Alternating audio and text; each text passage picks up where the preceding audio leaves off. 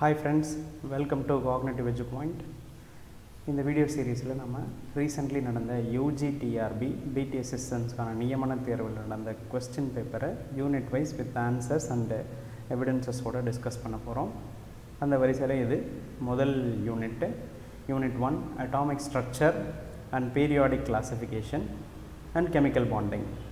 இதுதான் syllabus. First பார்ட்டில் வந்து Atomic Models, second part on the periodic properties, third postulates of quantum mechanics, fourth chemical bonding. இதெல்லாம் இந்த particular யூனிட்டில் இருக்குது. இதில் கேட்கப்பட்ட கேள்விகளை நம்ம ஒன் பை ஒன்னாக பார்ப்போம். முதல் கேள்வி, SF6 molecule consists of octahedron geometry due to dash type of hybridization. So different hybridization options are கொடுத்திருக்காங்க. sp3, dsp3, sp3d2, d2 sp3. So VSEPR theory apply பண்ணி நம்ம சல்ஃபர் ஆட்டத்தோடைய ஹைபிரிடைசேஷனை ஈஸியாக கண்டுபிடிச்சிட முடியும். டீட்டெயில்டு வீடியோ நம்ம ஆல்ரெடி போட்டிருக்கோம் VSEPR theory. So SF6 sulphur ஹெக்ஸாஃப்ளூரைடோட hybridisation வந்து sp3d2, ஒரு s orbital, 3 p orbital, 2 d orbital, geometry ஆக்டாஹெட்ரன், coordination number 6. So correct answer is sp3d2. d2 sp3 கிடையாது, ஏன்னா முன்னாடி போக முடியாது, இது outer orbital. sp3d2 hybridization. Correct answer C. Next question, which transition element does not completely fill the electron in 4s subshells? இப்போ first transition சீரீஸில் இருக்கக்கூடிய 4 மெட்டல்ஸை கொடுத்துருக்காங்க, cobalt, iron, nickel and copper. இதில் வந்து 4s சப்ஷெல்லில் கம்ப்ளீட்லி, அதாவது 4s2 கான்ஃபிகரேஷன் வராத element எது அப்படின்றது தான் கேள்வி. எல்லாத்துடைய கான்ஃபிகரேஷன்ஸை நீங்கள் பார்த்தீங்கன்னா cobalt 3d7 4s2, iron 3d6 4s2, nickel 3d8 4s2, while copper தான் வந்து 3d9 4s2க்கு பதிலாக ஒரு கம்ப்ளீட்லி ஃபில்டும் ஒரு ஹாஃப் ஃபில்டும் வரதுக்காக it will have Cu plus as the most stable oxidation state, 3d10 4s1. அப்போ அதுதான் வந்து does not completely fill the electron in 4s subshell. Correct answer D, copper. Next question, the minimum energy of photon must possess in order to produce photoelectric effect with platinum metal is threshold frequency. So photoelectric effect நமக்கு தெரியும், kinetic energy of the emitted electron வந்து என்னவா இருக்கும், it is incident radiation. க்கும் threshold energy குள்ள difference தான் kinetic energy. இங்க already சொல்லிட்டாங்க, question படி என்ன சொல்றாங்கன்னா minimum energy of the photon. So ஒரு எலக்ட்ரானை எஜெக்ட் பண்ணணும்னா it should be equal to the threshold frequency. அதுக்கு threshold frequency ஓட டெஃபினிஷனே அதுதான். So minimum energy required to eject a photoelectron is called a threshold frequency. கொஸ்டினும் minimum energy தான். அப்போ இதை நீங்கள் என்ன செய்யணும், per second என்ற யூனிட்டில் கொடுத்துருக்காங்க, which is frequency. கேட்டிருக்கிறது வந்து எனர்ஜி இன் எர்க்ஸில் கேட்டிருக்காங்க. எர்க்ஸ்க்கான கொஷின் டைரெக்டாக ஆல்ரெடி சால்வ்டு கொஷின் தான் இது. So E equal to hν, அதுதான் வந்து threshold frequency in terms of எர்கில் கண்டுபிடிக்கணும். ஸோ பிளாங்க்ஸ் கான்ஸ்டன்ட் இன் எர்க் வந்து 6.625 × 10⁻⁻27 erg second, whereas frequency is 1.3 × 10⁻15 per second. அப்போ செகண்ட் கேன்சல் ஆகிடும். சால்வ் பண்ணோம்னா 8.6 × 10⁻12 எர்குன்றது தான் ஆன்சர். அப்படி ஒரு ஆன்சர் இங்கே இல்லை, இங்கே நெகட்டிவ் சைன் வந்து மிஸ் பண்ணிட்டாங்க. இப்போ நெகட்டிவ் சைன் போட்டிருந்தாங்கன்னா கரெக்ட் ஆன்சராக வந்திருக்கும். இப்போ இதுக்கான கொஷின் வந்து no answer, but negative sign போட்டோம்னா ஏவை ஆன்சராக எடுத்துக்கலாம்.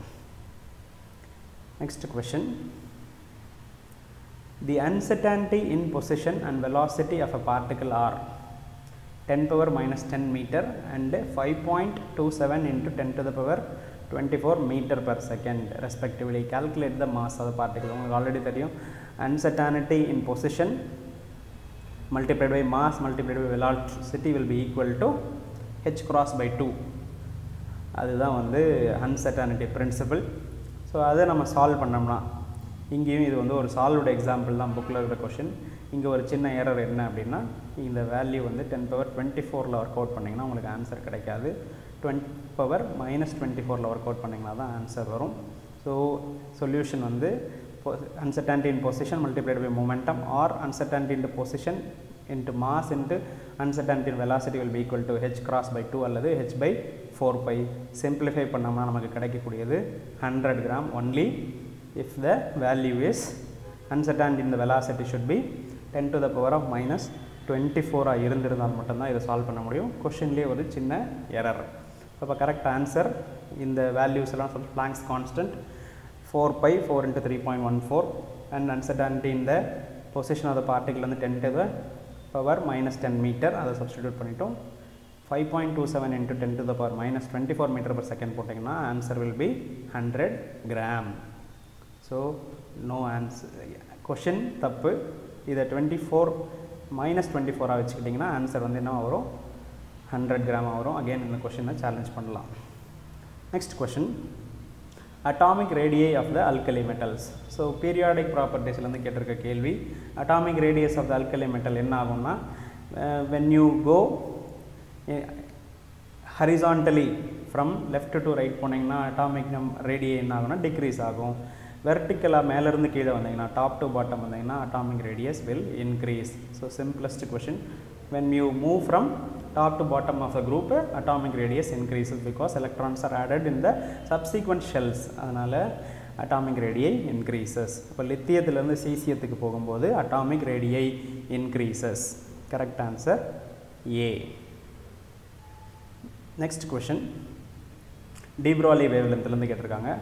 Mass of hydrogen molecule is 3.4 into 10 power minus 27 kilogram. The molecule moves at a speed of 1700 meter per second. What is its de Broglie wavelength? De Broglie wavelength நமக்கு relationship தெரியும். lambda equal to h divided by mv or h by p. momentum பதிலா இங்க மாஸும் வெலாசிட்டியும் கொடுத்திருக்கிறதுனால we have to substitute mv. So Planck's constant 6.626 into 10 to the power minus 34 joule second or kilogram meter square per second. And mass question லே இருக்கு 3.4 into 10 power minus 27 kilogram. Speed or velocity 1700 meter per second. Solve பண்ணோம்னா நமக்கு கிடைக்கக்கூடிய answer 0.115 into 10 to the power minus 9 meters. Correct answer is A. Simple question. Next question, spectral lines are split into components which when the sources of emitting lines are placed in the strong magnetic field. இது spectroscopy match பண்ணலாம், unit 1 லையும் match பண்ணலாம். அப்போ first question, அப்போ magnetic field ல spectral lines are split due to Zeeman effect. அதுவே electric field ல split ஆனா அது Stark effect. ஸோ இங்கே கரெக்டான ஆன்சர் வந்து Zeeman effect. Spectral lines are split by magnetic field. Correct answer is D. Next question, in hydrogen spectrum which series of lines are used to calculate ionization energy?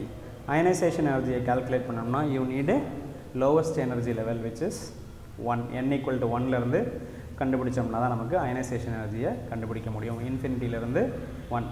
So ionization energy-யோட definition-ஏ பார்த்தீங்கன்னா to bring the electron from the atom to the infinity distance. அப்போ infinity distance-ல வந்து lowest energy-க்கு வந்தீங்கன்னா தான் அந்த எனர்ஜியை கண்டுபிடிக்க முடியும். So ionization energy level 1 ல இருந்து infinity-க்கு போகிறது. So Lyman series are used to calculate the ionization energy. Correct answer is A. Next question, Mulliken scale is related to. Mulliken scale நம்ம இதில் பார்த்தது தான். Mulliken's approach is calculated to calculate the electronegativity of the atom using ionization potential and electron affinity of the molecule. Easy question, direct question. Calculation la கேக்கிறதுக்கு பதிலா டைரக்ட்டா டெஃபினிஷனே கேட்டாங்க. So answer is electronegativity கண்டுபிடிக்கிறதுக்காக it uses the ionization potential and electron affinity. So correct answer is D. Next question, simple question again. Only one lone pair of electron containing central atom in the following molecule is. 4 different molecules கொடுத்திருக்காங்க, methane, water, ammonia and xenon difluoride. இதனுடைய sister central ஆட்டத்தில் ஒரே ஒரு lone pair இருக்கிறது எதுன்னு கேட்டிருக்காங்க. So இதான structure. மீத்தேனை பார்த்தீங்கன்னா மீத்தேனில் 4மே ஹைட்ரஜனாக இருக்கிறதுனால there is no lone pair sp3 hybridization.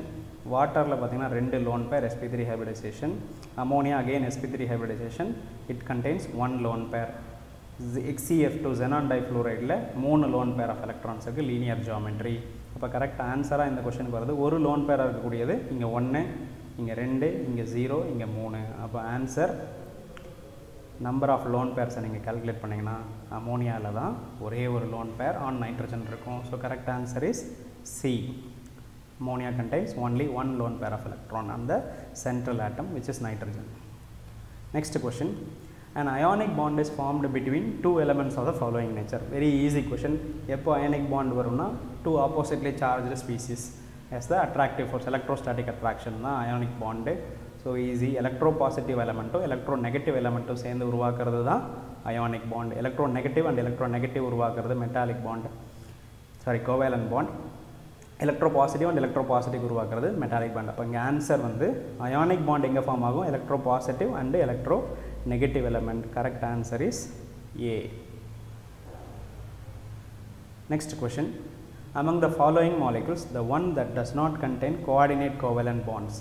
4 different species கொடுத்துருக்காங்க. Ammonium ion, BF4 minus ion, PCl6 minus ion, NO2 plus ion.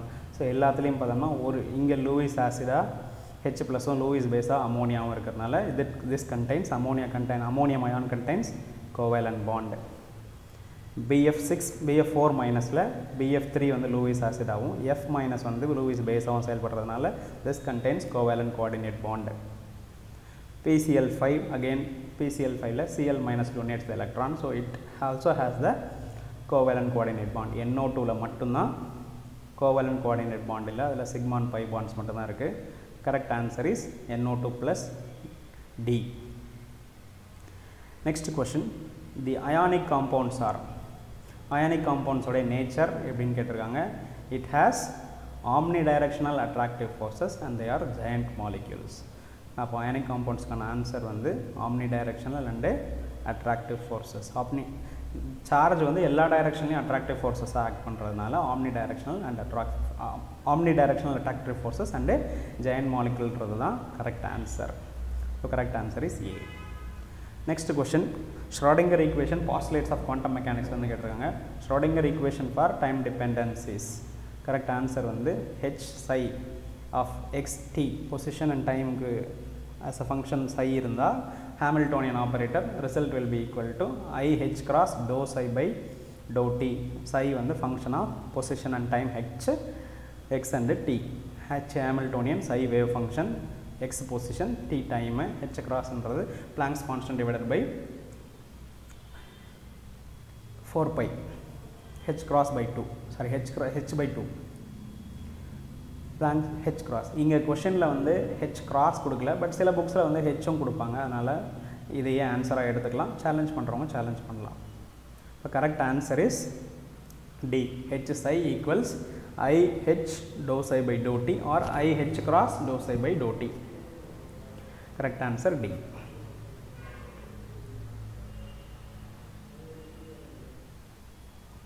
So இதெல்லாம் தான் யூனிட் 1லேருந்து வந்த கொஷின்ஸ். தேங்க்யூ. வீடியோ பிடிச்சிருந்தால் லைக் பண்ணுங்கள். கொஷனில் ஏதாவது டவுட் இருந்தாலும் வேறு ஏதாவது சந்தேகம் இருந்தாலும் கமெண்ட் பண்ணுங்கள். சேனலுக்கு மறக்காமல் சப்ஸ்கிரைப் பண்ணுங்கள். உங்கள் ஃப்ரெண்ட்ஸ் எல்லாருக்கும் ஷேர் பண்ணுங்கள். அடுத்த யூனிட் 2ஓட வீடியோவில் மறுபடியும் சந்திப்போம். நன்றி.